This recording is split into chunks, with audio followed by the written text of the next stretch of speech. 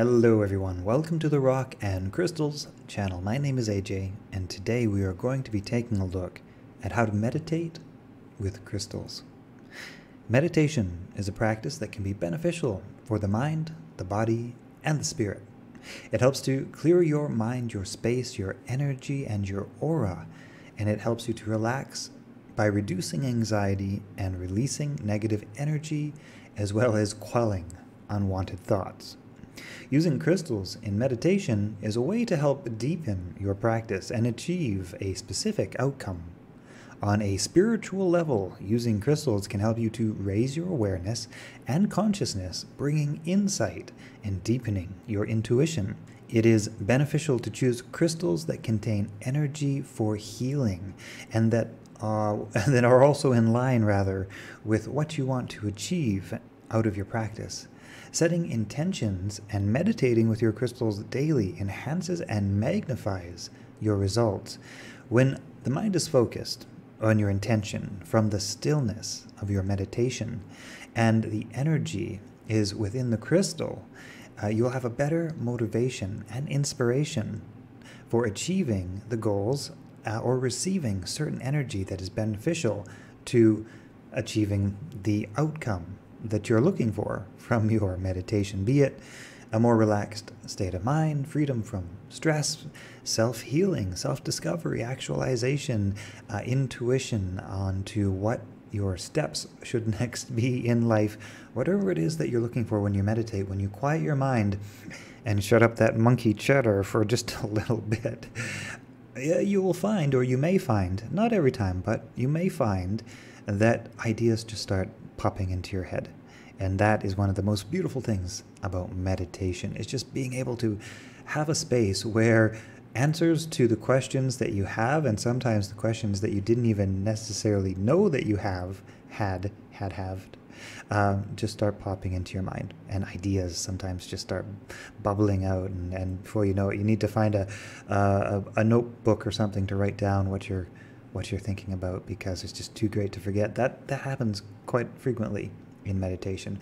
Well, like I say, when you can just shut up the monkey mind for a little bit.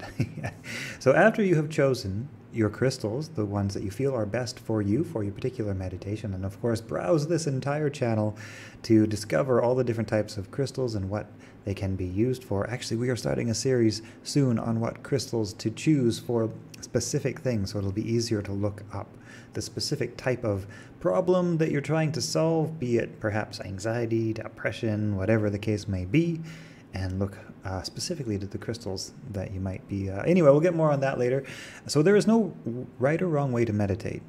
And then there is technically no right or wrong crystal to use, as long as you use your intuition in helping you choose the crystal to meditate with. Sometimes your intuitive self knows things that cannot be explained or that are not necessarily known by your brain.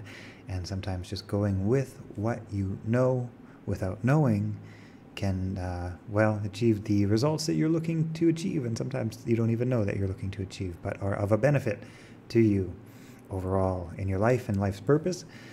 So here's a few steps that might help you, especially if you're just getting started with meditation with crystals. So step number 1, find a quiet space where you feel comfortable and relaxed to practice your meditation, hopefully free from distractions such as that of a pet or loud noises. Make sure the television is turned off. You might want a little bit of music. Relaxing meditation music is great. Also check out AJ Dare. That's my music channel. I've got some great meditation music on there, some of it specifically designed to help with meditation. Just search for AJ Dare and you'll find my channel on that if you're looking for some meditation music. Step 2, sit quietly with the crystals you have chosen close by. You can hold on to these crystals. You can place them on one of your energy centers, one of your chakra centers, where appropriate, if you are working on a specific area of that. Step 3, close your eyes and quiet your mind and focus your attention on your breath.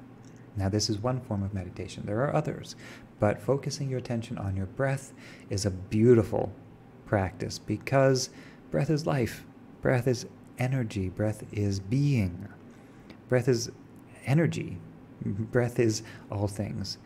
So pay attention to your breath.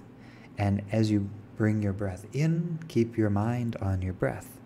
As you hold your breath for a moment, keep your mind on your breath. As you exhale, keep your mind on your breath. And that is key. Keep your mind on your breath. If your mind wanders, that's okay. That happens. That will happen a lot, especially if you're learning meditation for the first time, or if you have only been practicing for a while. The mind will wander even if you have been practicing for a long time. I have been practicing for more than 20 years, and my mind can still wander off on its own. Depending, right? I have a lot more, let's say, awareness of my mind than I did when I first started, but depending on your state. If you have a very busy brain, you have a lot of things on the go, it can be tricky to keep your mind on your practice, especially if you're excited about things or stressed about things. Anyway, pick up the crystals that you have chosen and hold them comfortably in your hand. You can hold one in either hand if you're using a pair that complements each other. This can be a great way to connect that overall flow of energy. Now, imagine your energy and awareness going into the stones or crystals and feeling the energy of those crystals vibrate back into your auric body. Imagine white light and breathe that white light in, letting the energy of the crystals fill your mind and permeate your senses, bringing your mind to the attention of this energy. If your mind wanders, like I say, that's okay. Just bring it back. Bring it back to your breath. Bring it back to the energy. The longer that you are able to keep your mind from wandering, the more easily you will be able to sink into a deeper and deeper state of relaxation and trance. And if you are able to do this for a long enough period of time, or with enough, let's say, relaxation, it doesn't have to take a long time, but like I say, if you're just starting out on practicing meditation, it can take a little while to learn how to achieve a trance state quickly.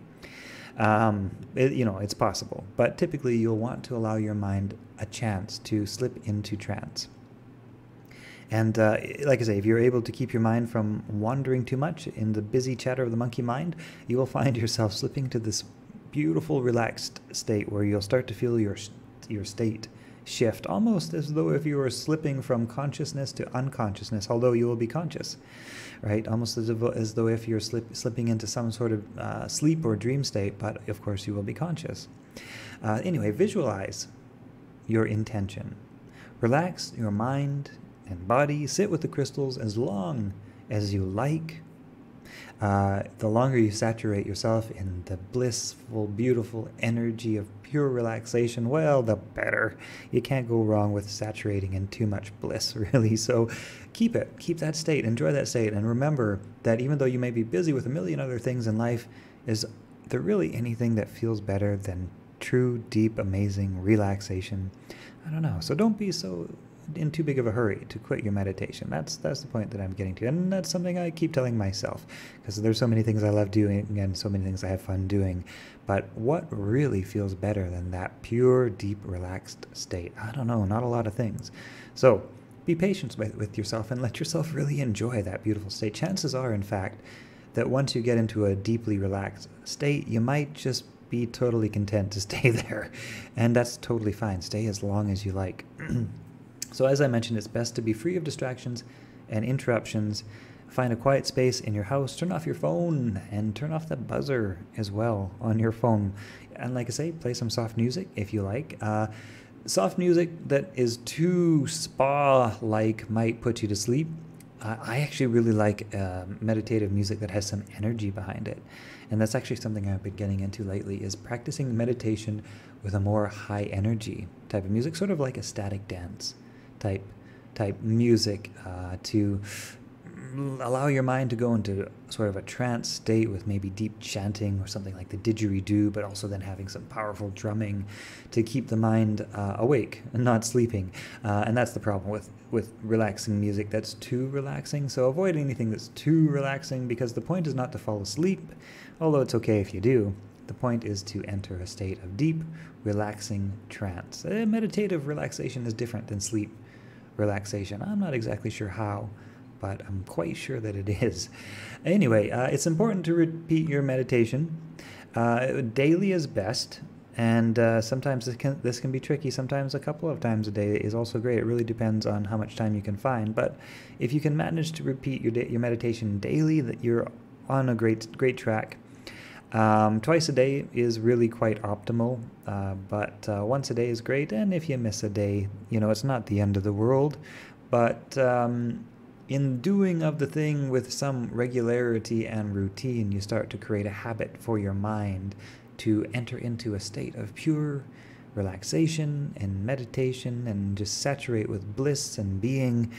And habit is how we program our subconscious, and our subconscious is what determines most of our other behaviors in regards to how we feel, what we do, etc., etc. So if you're able to program your subconscious through the use of habit and disciplined daily meditation for a period of time, eventually it may just become your new mind.